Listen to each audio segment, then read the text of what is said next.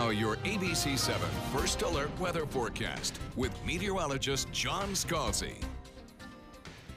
Temperatures climbing, but not quite as fast as they did yesterday. We have more of a westerly wind developing at about 7 right now. And dew point values are warm, coming in at 74. So we have a feels like temperature already at 92, and no doubt our feels like temperature will get up close to 100 again today, as our air temperature probably gets close to the 92 mark once again. It's at 85 currently, and we have a mix of fair weather clouds and sunshine. 90 by 12, I'd say, 92 rather, by 3 p.m., and then as we head into the 7 p.m. hour, about 87. There it is, crisp, and it's got a very well-defined eye on radar, beginning to move away from the radar beam far enough away that it's having a hard time seeing it. But a very clearly defined eye there for a while.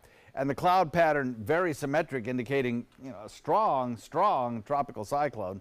Even if it is still classified as a tropical storm, it's most likely going to be a hurricane a little bit later today. Some of the outflow of that triggered off showers and thunderstorms out in Gulf waters, and they will continue out there. That northeasterly wind aloft kind of keeping them offshore. Even though we've had some flashes of lightning, we're not seeing a whole lot in the way of anything over land right now. And really don't expect to see a whole lot. With the sea breeze building, we might catch an isolated shower or two. I put the rain chance at about 10%, and that's really about it. I don't think we'll go higher than that.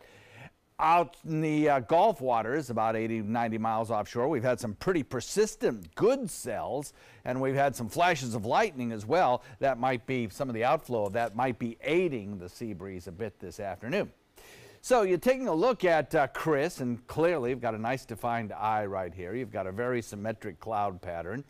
The dry air that was being entrained into the system seems to have stopped a little bit for a while, I think. It's also on the move now. You can see the difference between where it originally started 12 hours ago and where it is now. I mean, it's a pretty good distance. It's beginning to move a little bit.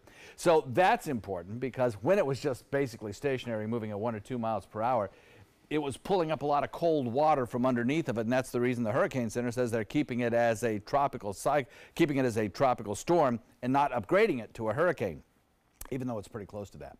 There's what's left of Beryl down to the south of us. There's the dry air that continues to kind of pour in over the panhandle of the state. It's going to have its effect, that dry air over the state of Florida. It's going to have the effect of that dry air begin to lessen over the course of the next several days, I think. And we'll probably see a few more showers up to the north of us. There's what's left over of Beryl right now, producing very heavy rainfall over Hispaniola. As it lifts northward, and it is forecast to do that, there's a possibility it could develop, strengthen a little bit, and then the forecast models carry it out to sea, picked up by a trough of low pressure. Same thing's going to happen with Chris. Right now, 70-mile-an-hour winds. If it gets up another 4, 5, 6 miles per hour later on this afternoon, it'll be classified as a hurricane. It's forecast also to take off into the northeast and then eventually carried across the Labrador Currents close to England as we head into Sunday. So we'll see if that happens or not. But again, not a problem for the United States still. The forecast for the 7 days ahead include 92 for a forecast high today. Maybe might not be quite that warm. 92 tomorrow. Again, about a 10% chance of showers. And then we start moistening things up and getting a little bit better rain chance as we head into the weekend.